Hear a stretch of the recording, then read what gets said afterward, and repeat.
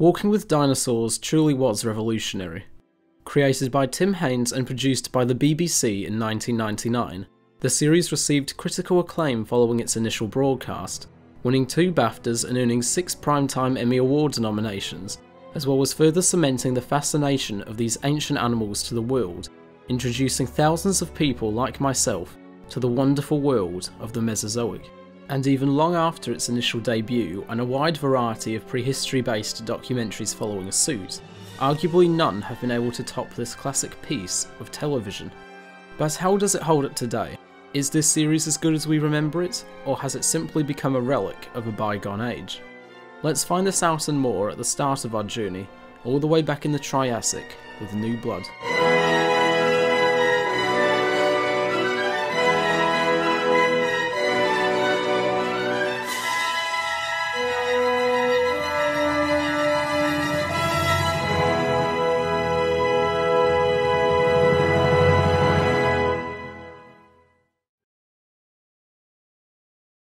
The first episode of Walking with Dinosaurs, New Blood, is a great introduction to the miniseries and to the titular dinosaurs. The episode details the rise of the dinosaurs and how they came to dominate the Earth, following the animals of the Triassic as a metaphorical arms race plays out over the course of the episode, which will determine which group of animals will inherit the Earth. The landscape the Triassic presents is both bleak and beautiful, with a contrast between the dry season and wet season being very apparent. The filming location of New Caledonia is absolutely perfect for this episode, and when looking at the flora and the environments the episode presents, it really makes you feel like a film crew actually went back in time to the Triassic. And this is just one of the many advantages Walking with Dinosaurs has. The real filming locations make the events that happen in the episodes feel more real, and it is a great source of immersion. The segments with the female Postosuchus are the highlights of the episode, her being introduced as a formidable predator as the ruler of her environment, striking fear into both the animals around her and the audience with her size and ferocity, which alongside a very fitting theme, makes her a truly intimidating presence. As the episode progresses, the Postosuchus goes through a tragic arc and is gradually made sympathetic, from her being wounded in an encounter with the Placerius, as well as her losing her territory to a rival, her downfall all culminating in her death, with her collapsing and being eaten by the very animals she once instilled fear into. The death of the Postosuchus is one of the more emotional moments of the show, and although not the most poignant scene the show has to offer, it's still a well-made scene, even if the Postosuchus animatronic does look a bit strange at times. Postosuchus as a whole, however, looks excellent, possessing one of the greatest models in the show, being complemented with great texturing and coloration, as well as a great model. Coelophysis, the main dinosaur species the episode focuses on, like the previously mentioned Postosuchus, has a fantastic model and coloration, as well as having great animations and personality.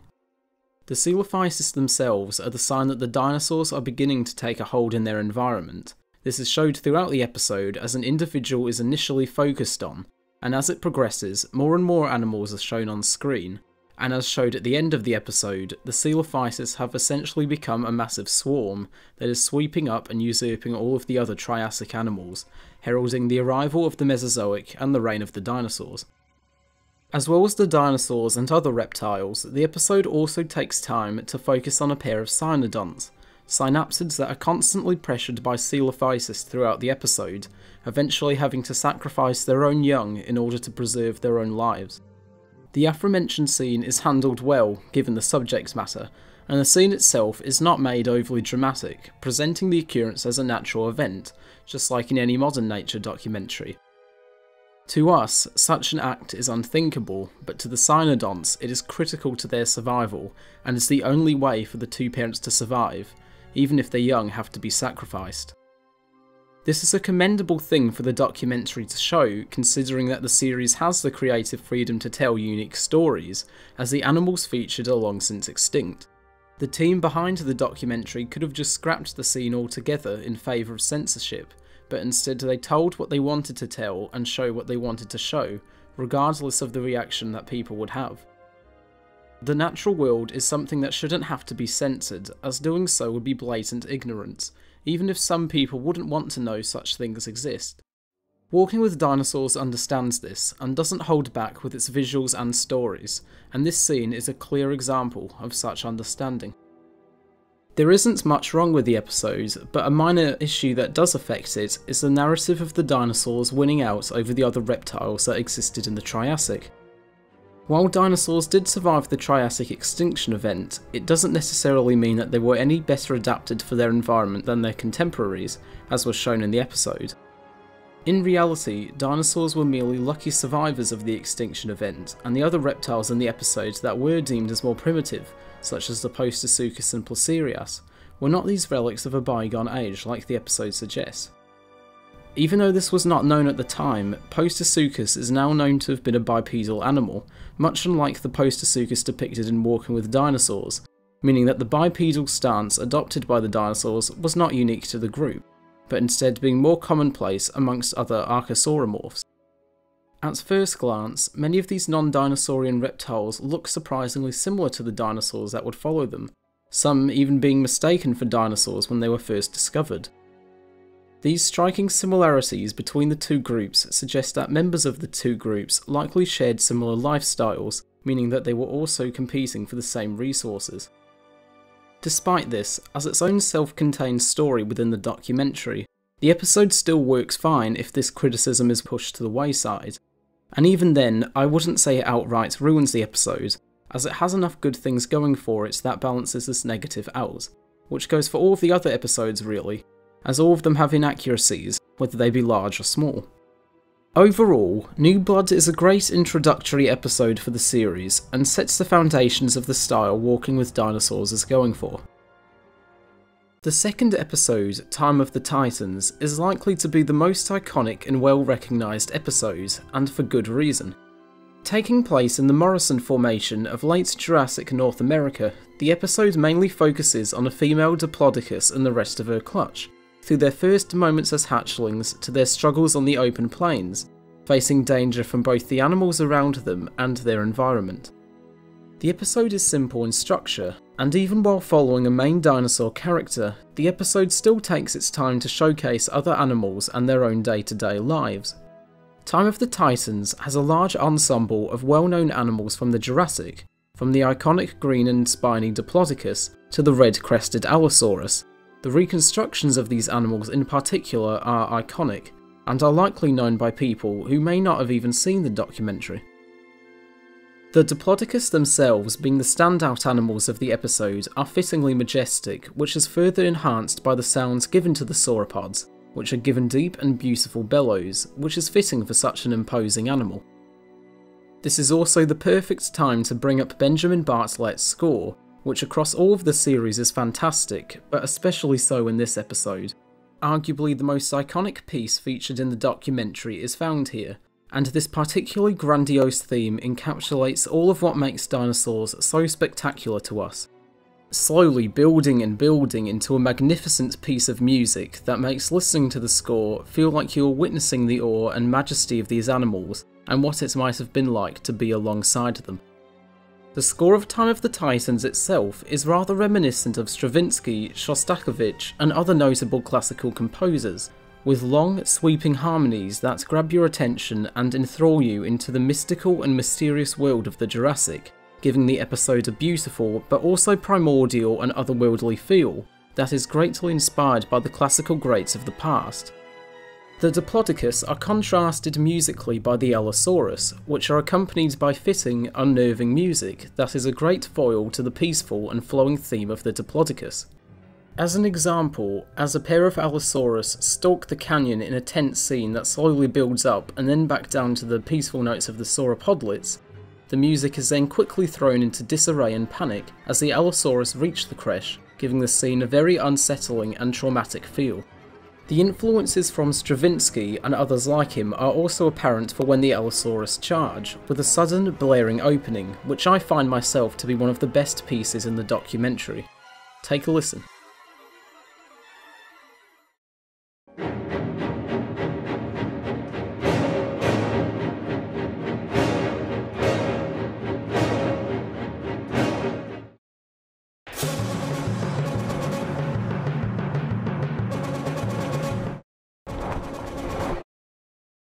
Going back to the dinosaurs and other animals, they all hold up okay when compared to what we currently know of dinosaur life appearance, although there are some problems here and there. The first animal that comes to mind is the Anurognathus, and really everything about it. It's in the wrong area, North America instead of Germany, has a completely different lifestyle from what we know of, although the idea of small pterosaurs living on sauropods is an interesting idea. As well as this, the anatomy is also off, which made an already very interesting looking pterosaur into a more generic one, which is quite a shame, but the animal didn't have too much screen time, so it's not the worst thing in the world. The Allosaurus also appear more robust than what we know from specimens, and have the wrong skull shape, although this would be fixed somewhat in the Ballad of Big Al a year later. The Diplodocus are depicted with the more horizontal posture, which was a part of a heavily discussed topic in how sauropods held their necks up. The documentary ultimately went with the more accepted horizontal posture, although nowadays a vertical posture is more likely given that their closest relatives, birds and crocodiles, possess more vertically neutral neck posture, so it is likely that sauropods had this same posture as well, even in the more inflexible necked Diplodocus. So unless sauropods carried their heads and necks differently from every living group of land vertebrates, through Occam's razor, a more vertically postured Diplodocus is more likely. Time of the Titans overall is still a fantastic episode from the show, showcasing the majesty of the dinosaurs in an unparalleled way, and is most deserving of its iconicity. Cruel Sea is a quality episode in Walking with Dinosaurs, as it is one of 2 episodes in the series to focus primarily on the non-dinosaur animals of the Mesozoic, which gives the documentary a chance to explore the animals that existed alongside the dinosaurs, and offer a perspective on the other environments of the prehistoric world. The episode follows the fauna of not just the sea, but the air and land, showing how these different animals all in some way rely on the ocean for their survival, whether it be island-faring theropods or the high-flying Rhamphorhynchus. The episode utilises its aquatic setting to full effect, showing some absolutely stunning shots, from Ophthalmosaurus leaping out of the water and hunting squid in the night, to 2 Liopleurodon confronting each other. It's really a beautiful episode to look at, and stands out because of it. Cruel Sea also has a brilliant atmosphere that makes the ocean out to be both a beautiful spectacle and a terrifying abyss. This atmosphere is emphasised with the music present in the episode, which features large, affecting pieces that use the slow-building swells of strings interspersed with steady bass notes and shimmering celesta to illustrate the hardships of the marine reptiles, as well as utilising strings, orchestral harp and bass to form a picture in our heads that fits perfectly in how we view the ocean itself, a beautiful but also mysterious and terrifying place all at once, which I think this soundtrack perfectly sells as being both serene and unsettling all at once. The episode also has a brilliant subversive opening that shows that the ocean is an unforgiving place, tying into the episode's title, as well as at the end of the episode where the Eustriptospondylus turn the tables on the beached Liopleurodon, showing how even the most invincible of animals are still vulnerable to their unpredictable and dangerous world. Like the rest of the series, Cruel Sea has inaccuracies, although more apparent ones compared to the others, such as Cryptoclydus on the land and skim-feeding pterosaurs. But then of course there's the elephant in the room, or in this case the oversized pliosaur in the room, that's being the absolutely massive Liopleurodon. The Liopleurodon known in the fossil record are estimated to be an average 5 to 7 metres in length. So how did the documentary end up presenting these animals of lengths of 25 metres? The Liopleurodon featured in Walking with Dinosaurs was based on an isolated vertebra about 25 centimetres wide, which was initially thought to belong to a cetiosaurid and was later reassigned as a pliosaur vertebrae at a later date by Colin McHenry. Based on this vertebra, it was then compared to a Kronosaurus specimen, which was estimated at over 13 metres back then, resulting in an estimation of a pliosaur of around 18 metres. This specimen was assigned to Liopleurodon due to it being the most well-known pliosaur in the region the fossil was found, and was further scaled up to 25 metres, as the vertebrae was thought to not belong to a fully grown animal, resulting in the ridiculously large Liopleurodon featured in the documentary. Nowadays, these estimates were not shown to be very accurate, but the Walking with Dinosaurs Liopleurodon still exists to show people one of the most ridiculous examples of erroneous scaling in paleontology. As mentioned earlier, the episode really does have some of the best sequences and shots in the documentary, including the Eustriptospondylus rhamphorhynchus hunt and the Cryptoclydus chasing schools of fish. The Cryptoclydus themselves were placed over footage of tuna to emulate them attacking the school, so that the movements of the fish would still respond in the same way to a large presence, even while using CGI. All of this, as well as the superb use of CGI and animatronics, makes Cruel Sea one of the best episodes featured in the documentary, in spite of its whale-sized pliosaurs. Giant of the Skies, the fourth episode in the series, goes from detailing the Mesozoic oceans to the skies, primarily focusing on the pterosaurs. The episode follows a male ornithochirus and one of his flights to his mating grounds, which the episode foreshadows to be his last flight. The ornithochirus goes through hardships, such as being grounded by the weather and being weakened by parasites, as well as encountering other animals as he ventures, some more dangerous than others. Eventually, he manages to arrive at his destination, but is unable to reach his preferred display area, and being old and not as fit as he used to be, is forced to display on the edges of the breeding grounds, where he slowly dies on the beach through heat stroke and exhaustion. The episode, quite unlike the others in the series, has a more plot-driven narrative, as it follows one particular animal, which was done in Time of the Titans with the female Diplodocus, but in that case, the story didn't focus all too much time on her, as the episode took more time to feature the other animals of the Jurassic. Giant of the Skies does this well, but never strays too far off of the male ornithochirus, always keeping him relevant throughout, with increased screen time and background presence compared to other animals in the series, so that any and all deviations from him and his story don't feel like abrupt breaks.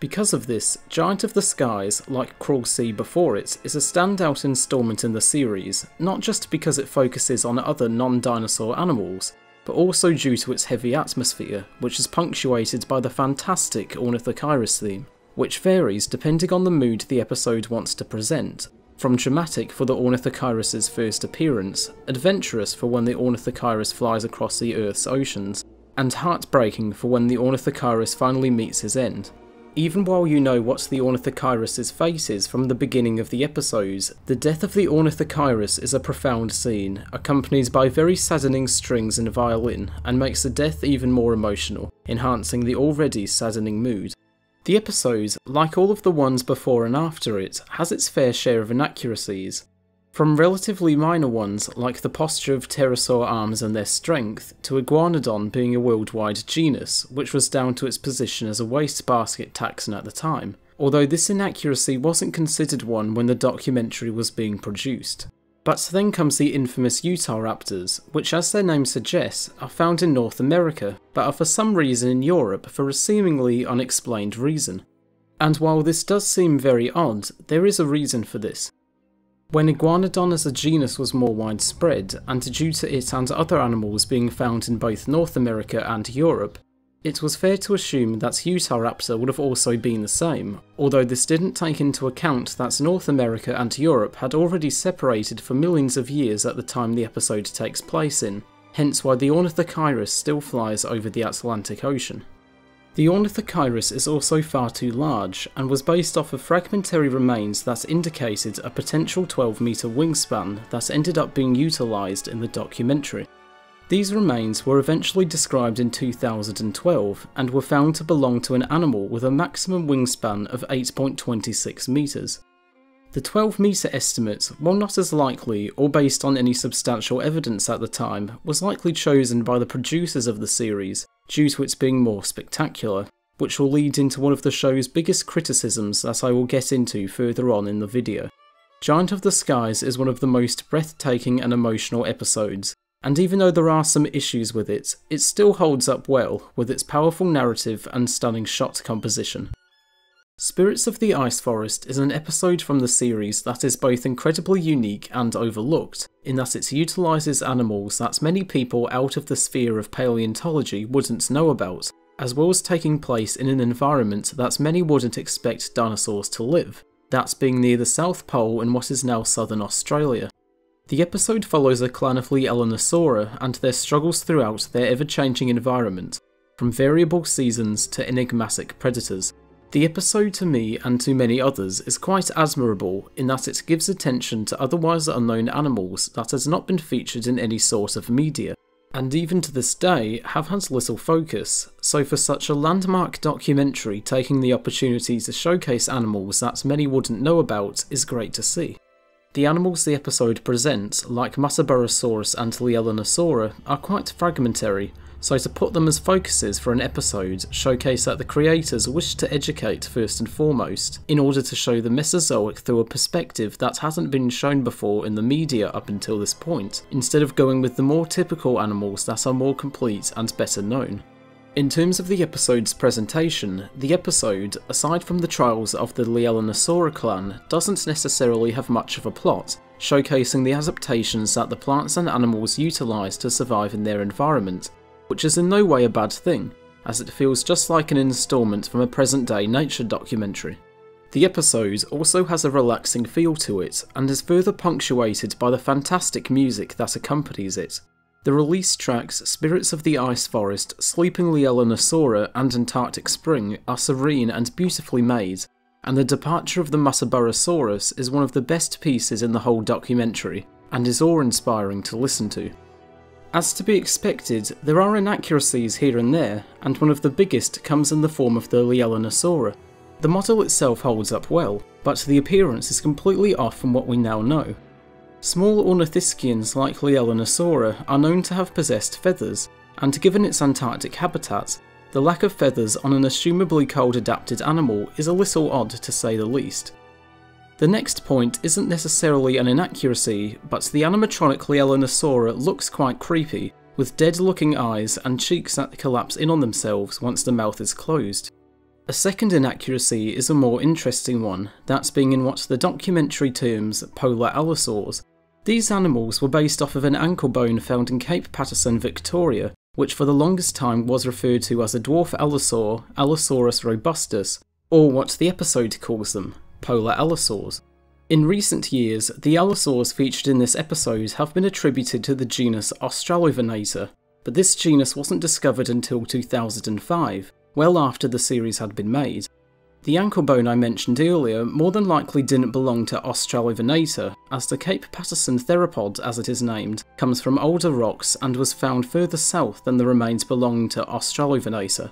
This bone has been found to resemble most closely the controversial Megaraptorans, or potentially an Abelisaur, but not belonging to some relict population of Jurassic allosaurs. Near the end of the episode, it is also stated that the climate would cool, driving the polar dinosaurs into extinction, whereas it was actually the opposite effect. The climate around the late Cretaceous continued to get warmer through the Cretaceous thermal maximum, and the drop in temperatures around the poles came well after in the Cenozoic. Spirits of the Ice Forest is both an underlooked and underrated instalment of Walking with Dinosaurs, which is likely down to its utilisation of lesser known animals, but aside from that, Spirits of the Ice Forest is a beautiful episode, and definitely deserves some more attention. The final episode in the series, Death of a Dynasty, like Spirits of the Ice Forest before it, has a heavy atmosphere, but instead of being mystical, is desolate and bleak. The culmination of 5 episodes before it, Death of a Dynasty details the extinction of the non-avian dinosaurs and the end of the Mesozoic, following the last days of the animals living in the now renowned Hell Creek Formation. As stated earlier, the episode has a very sickening feel to it, and the episode excellently showcases the last day of the dinosaurs, showcasing how it affects the animals and the environment, and really makes it feel like the dinosaurs and the entire planet are on their last legs. The episode has some great highlights, such as the Torosaurus fight and the Ankylosaurus confrontation, but as it is the end of the Cretaceous and the final episode in a paleo documentary, an extinction scene would of course be present, and is most definitely a standout scene. This extinction scene has been criticised for being too short and not being very dramatic, but really that was the whole point of the scene. Other documentaries in the vein of Walking with Dinosaurs make the extinction scene very dramatic, showing footage of the asteroids and/or comets hitting the Earth from space, with a fiery inferno following the impact, But in Walking with Dinosaurs, the extinction is from a dinosaur eye view, experiencing the extinction alongside the audience in a more realistic manner. With no music present, the whole event is very eerie to witness, and the blast front that flows over the mountains is terrifying without being too dramatic, with animals calling out in terror, and having a subtlety to it that leaves it to the imagination as to what the impact was like without even showing it. This more subtle and quick extinction also has another benefit to it, in that, given the context of the episode, the dinosaurs were already suffering due to increased volcanism, and the asteroids hitting the Earth effectively put them out of their misery, literally sweeping them away as if they were nothing, showing the power the impact brought while not being too dramatic, fitting in with the atmosphere and enthralling nature of the documentary. Aside from the well done extinction scene, inaccuracies still persist, and some animals have quite a few, as we'll get into. The whole premise of the episode, that the end of the Cretaceous was a time dominated by increased volcanism, is inaccurate. At this time, aside from potentially the Deccan traps in India due to its close proximity to the extinction of the dinosaurs, life in North America and the rest of the world effectively functioned as it had done throughout the Mesozoic, due to there being no substantial evidence that states otherwise, so the animals presented in the episode would have not lived in a suffocating world. The habitat of the Hell Creek Formation is also wrong, as from what we know from fossil evidence, Hell Creek was a floodplain environment, with ferns, redwoods and palm trees being prevalent, rather than the ash fields presented in the episode, although the Chilean filming location was chosen due to there being no grass, but even then, it is an inaccuracy nonetheless. The Quetzalcoatlus that makes a brief appearance in the episode is also far from what we know of the actual animal. The model's proportions are completely off, even for the time, and even possesses teeth, likely due to the Quetzalcoatlus being a reskinned Ornithocheirus, but even so, an as dark pterosaur with teeth is a very poor mistake to make. The oddest design choice in the episode, and the one with the most inaccuracies, is sure to be the Tyrannosaurus, which for being the most famous of all non-avian dinosaurs, was really not done justice. This Tyrannosaurus design is heavily shrink-wrapped, has the wrong head shape, and a short tail that makes the animal look imbalanced. The oddest design choice of all comes with the feet, which seem to possess hoofed nails, and overall don't look quite right. The only thing going for the design is the coloration, but aside from that, it's probably the most baffling design choice in the documentary, and especially for the Tyrant Lizard King. All in all, Death of a Dynasty is a great episode, and a perfect end to Walking with Dinosaurs. And while not my personal favourite episode, it has plenty of memorable moments, and is still an enjoyable experience. Aside from all of the inaccuracies, the episode ends on a more positive note by showcasing that even in today, in a world largely dominated by mammals, birds, being extant dinosaurs, still exist, and shows that really, we are still walking among dinosaurs to this very day. And with that, those are the 6 episodes of Walking with Dinosaurs reviewed, but since this is a review, I would like to give my conclusion on the series and what I think of it overall. Rewatching Walking with Dinosaurs for this review was a great experience, and really made me love this documentary even more than I already did.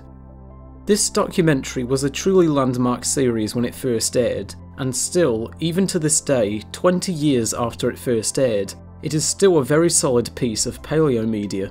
Getting into the show's technical aspects, Sir Kenneth Branagh, the narrator of the series, has a brilliant voice that immerses the viewer into the prehistoric world like no other, and was an absolute perfect casting choice if there ever was one for this documentary, having a wide range of tone and mood in his voice that perfectly fits whatever scene he narrates over. Another fantastic component of the series is the music, which, composed by Ben Bartlett, superbly fits with the documentary, enhancing the show's atmosphere in making sad moments even sadder, and breathtaking moments even more breathtaking than they already were. I would also like to thank him for discussing the music behind the documentary with me for this video, and I was pleased to have done so. One of the best aspects of the series is that due to the animals being extinct, the team behind the series were able to create narratives and send their animals through trials and journeys that make the episodes connect more with an audience, something that documentaries on extant animals cannot pull off to near the same extent. The real filming locations make the episodes feel very real, and each location nearly perfectly matches from what we know these environments were like back in the Mesozoic, utilising locations like New Zealand and Tasmania that still possess more ancient plant lineages that were widespread back in the Mesozoic but are relatively rare today. In these environments, the team behind the documentary utilises both CG and practical effects to bring the animals to life, scanning in detailed models and then animating them and then realistically fitting them into their respective environments, taking into account shadows and lighting to make the models look as realistic as possible.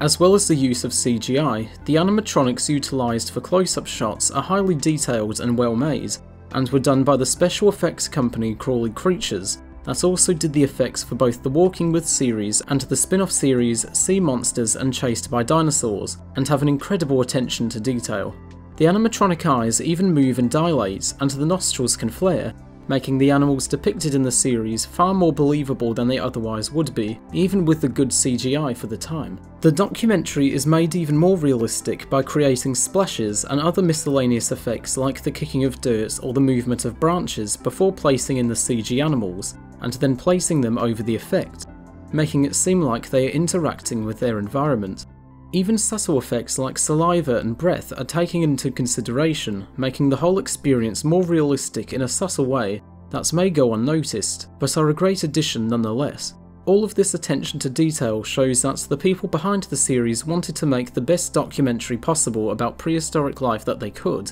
while also having some fun during the production as well, as shown through the making of Walking With Dinosaurs, which itself brings some great humour.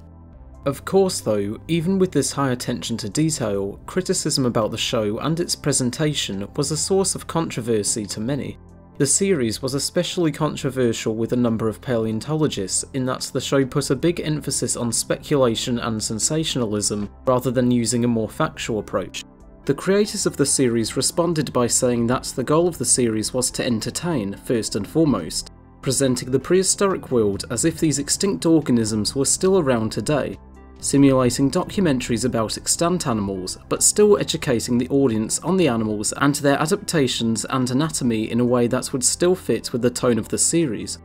The narratives present in the episodes are present to draw in the viewers in order to make them care about the animals and their stories, and in following with this style, there are no cutaways to paleontologists talking or the narrator simply reading out known facts.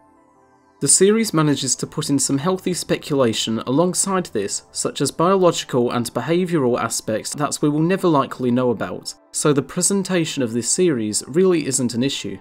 Theories and information on prehistoric life are always changing, and there was no possible way for everything in the show to hold up years down the line. This isn't to say that the creators didn't care about accuracy, however, as at the time of the series' production, many of the taxonomic and anatomical details of the animals were accurate for the time, and like the creators stated, quite a lot of what they stated in the documentary has changed, but that is merely the progress of science and not a lack of care. The science behind the series was also covered in the making of Walking With Dinosaurs and gives some insight into how the series was made. Me calling out some of the inaccuracies in this video may have come off as nitpicking, but it's only because I want to both educate and point out what has changed since 1999, in that the documentary itself is still a great piece of media that in my opinion now serves as a gateway to further interest in paleontology and the sciences. Another great aspect of the series is that the dinosaurs and other animals are treated like the living, breathing animals that they once were. The show is peaceful, showcasing the everyday lives of animals during the Mesozoic, and while there are violent and in some cases dramatic scenes, they are realistic in their presentation, and aren't too overdramatic or unbelievable, something that in my opinion has yet to be replicated even today in other paleo documentaries. These animals feel incredibly real, and the presentation of the series succeeds in bringing these animals back to life. Walking With Dinosaurs also had a massive impact on how documentaries about prehistoric life were treated. Before Walking With Dinosaurs, dinosaur behaviour was described more than shown, and were predominantly depicted in static pictures or through their skeletal mounts, and it made it harder to believe that such animals could have really existed. The ambitious use of CGI and animatronics made these animals feel like real organisms, and in my opinion made them easier to grasp and imagine in the process. Every episode of the series is well made and of the highest of quality, and each of the episodes has its own unique feel and atmosphere to it, which means that all of the episodes can be watched and enjoyed depending on what the viewer wants to watch. If you want to watch something that is both majestic and beautiful, then Time of the Titans would be ideal. Cruel Sea if you want to be immersed in the heavy atmosphere of the ocean, and Death of a Dynasty if you want to watch the world burn. Walking with Dinosaurs, as we all know, was a huge success, and allowed for more series on prehistory to be made, series that I will most definitely discuss at a later date, and has inspired many people in appreciating the prehistoric world and the field of paleontology, likely to near the same levels as those inspired by Jurassic Park. And with that, I think that is just about all I have to say about Walking with Dinosaurs. Even if it is inaccurate by today's standards, Walking with Dinosaurs is a classic documentary, and I would highly recommend giving this series a rewatch or watch if you haven't seen it before, for both its portrayal of extinct animals as well as for its compelling storytelling and effects. This series means a lot to me and to many others, and I was very glad to have reviewed it. And with that, I thank you for watching this video, and I hope you enjoyed it. If you want to see more from this channel, be sure to subscribe if you haven't already, and I'll see you next time, whenever that may be.